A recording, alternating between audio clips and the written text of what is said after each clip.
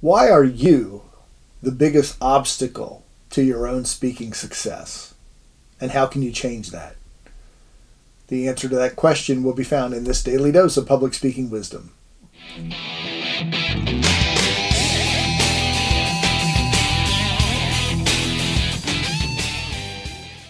The other day, my son Brendan shared a quote with me, and as soon as I saw it, it had a great impact on me, and I thought, I got to share that in a tip. That is so powerful. Here's the quote.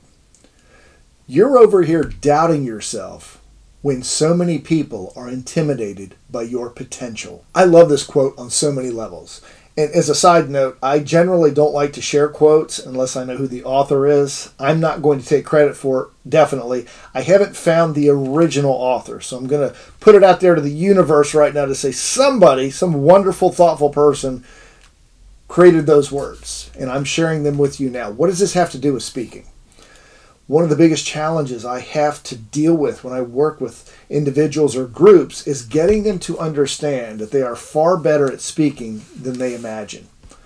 They've probably bought into the myth that society tells us that speaking is the scariest thing you can do. Or they've had a bad experience. I know that held me back for 25 years. I had a bad experience as a kid, and until my job was threatened when I was 31 years old, I wouldn't deal with speaking, or I didn't do it well. Here's what I want you to remember.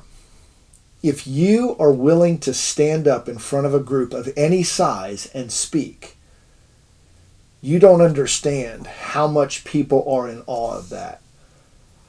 Very few people in the population will stand up in front of a group and give a presentation.